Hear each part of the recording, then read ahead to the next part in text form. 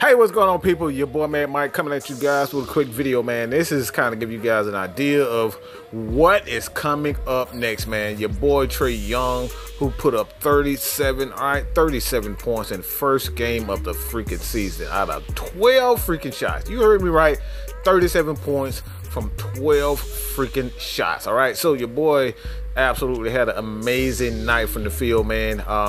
He is, you know, tied with Michael Jordan. All right, Michael Jordan, when it comes down to putting up 37 points, 35 plus points, as well as more than 5 assists and 5 freaking rebounds in a game with less than 27 minutes. All right, so the boy did his damn thing. Also, Morant, 44 points in his first game with the Memphis Grizzlies.